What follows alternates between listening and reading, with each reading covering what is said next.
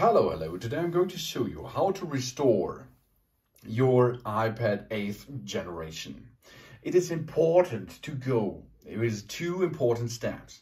The first step is to remove Find My app, because if you does this not doing very well, that means the new owner of this iPad, for example, will have problems because of the iCloud lock. The new owner needs your Apple ID to enter in that iPad. So, and the second one is restore. First step is go to main, go to the home, then go settings, and then you can see there is your Apple ID, iCloud, media and purchases, and your face. Push there, and then you can see on the right side, you can see iCloud, media purchases, Find My. We are now entering Find My. Find My is still on. This has to be off. This is really important because this is the iCloud lock. So let's go there, Find My iPad.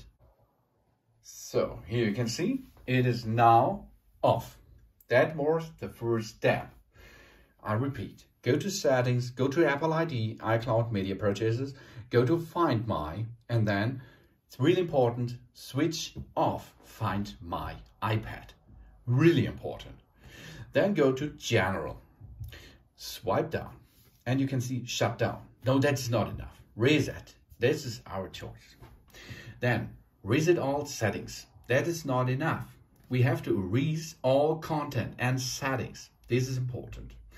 Documents and data are being uploaded to the iCloud. If you erase now, you will lose documents and data that are being uploaded to the cloud. You can choose finish uploading, then erase.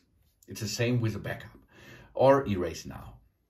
Then we have to enter the passcode of your iPad. The passcode is the passcode which you gave while you set up the fingerprint system.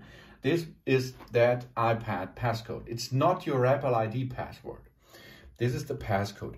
If you do not have the passcode anymore, the only way is to use a DFU, direct firmware upgrade, to remove them from that iPad. That's possible too. But this is another video. And sixth. So erase iPad. This will delete all medias and data and reset all settings. Yes, erase. Again, are you sure you want to continue? All media, data, and settings will be erased. This cannot be undone. Yes. Okay. Now it is time to erase all data. And after this process, we have a brand new iPad. Of course, only operation system is new, not the device itself. The appearance is it's the same like before, but it is possible to sell this iPad in this status. It's no problem. No data from you are still on that iPad, or no Apple ID informations are still on this iPad anymore. Now this was, because it is nearly done, as you can see, it is a clear and good factory reset. It erased all data of your Apple ID on it, and it erased all data to have a brand new iPad again. That it is. After this process, you will see the hello or hola screen, and you can perform a new setup. For example, the new owner.